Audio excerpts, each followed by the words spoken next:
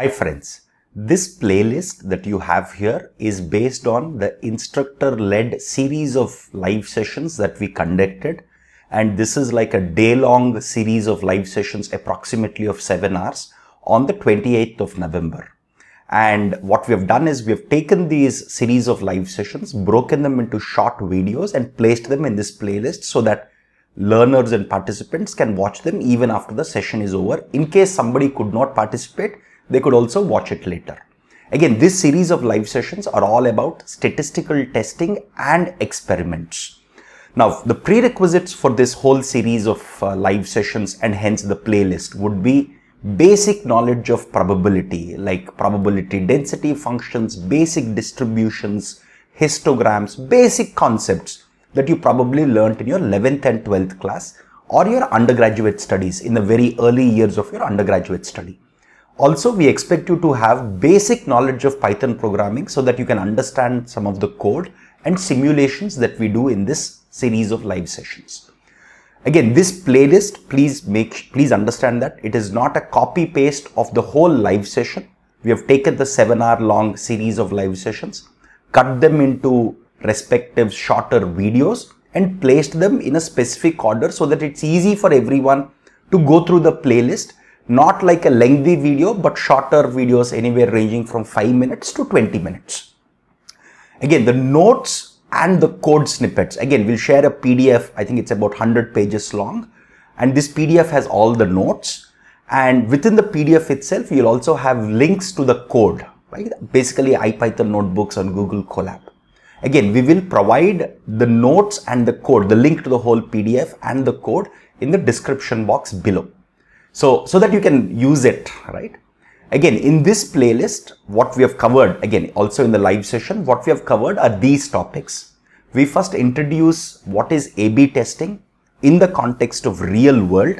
We take problems from actual A/B tests conducted at companies like Netflix. And we explain what is an A/B test, why it is done, what is the business impact, and why to do it in the first place. Then we describe about permutation testing as a very simple way of conducting an actual A/B test, right? And permutation testing is a very simple to understand, quite powerful non-parametric technique. So we explain permutation testing in lots of nitty-gritty details. Then we go on and explain you the terminology of hypothesis testing and how that connects to the concepts that we learned in permutation resampling test. We also talk about why hypothesis testing is still very important by showing the A/B testing platform that was built at Uber and how it uses multiple types of hypothesis tests in the real world. Now, again, after we understand the basics of hypothesis testing and permutation testing, we walk you through the code on how you can implement permutation resampling test from scratch. And we do a ton of simulations to understand where the test works, where does it fail, how can you measure the power of these tests using simulations. Then we go on to a slightly more advanced technique called the Mann-Whitney U-test. Very, very popular test in the real world, used extensively across many companies, including Uber. So we discuss that. We also write simple code for Mann-Whitney U-test. We discuss about pros and cons of Mann-Whitney, where to use it, where you can't use it, compare and contrast it with the permutation testing. Then we describe about the problem of multiple testing in A/B tests and what are some simple resolutions to avoid the problems and to avoid some of the erroneous conclusions that you might arrive at using A/B testing. We will also talk about the misuse of A/B testing in some situations, especially in research community, social sciences, and medical research. Then we talk about how we can avoid A/B tests and what alternatives we have for A/B tests, like we discuss about bootstrapping, computing confidence intervals as a measure instead of just using hypothesis testing, standard A/B or hypothesis testing or randomized controlled trials.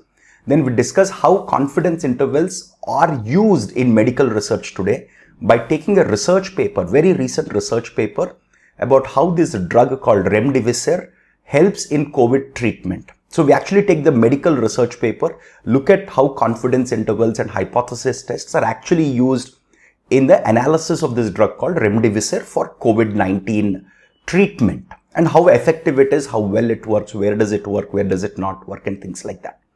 Then we briefly discuss about a very interesting state-of-the-art technique called the multi-arm bandits. which is a variation of A/B tests. We talk about explore exploit strategies, epsilon greedy strategy. We briefly cover some of the variations of multi-arm bandits, and then we close this whole session. Again, I understand that there are some topics that we could not cover in this session because of constraints of time. In a future live session, we could do a live session on covering basic tests like the t-test, z-test or the z-test, the chi-square test, etc. We'll probably cover them in a future session because we could not accommodate everything in one session. Similarly, we would like to conduct future live sessions on diving deep into multi-arm bandits, because that's a beautiful strategy used in many large internet companies and also in tons of types of actual research. So we will discuss about multi-arm bandits in one of the future sessions. It will not be there in this playlist. While we give a brief introduction to this in this playlist, we do not dive too deep into it. Okay.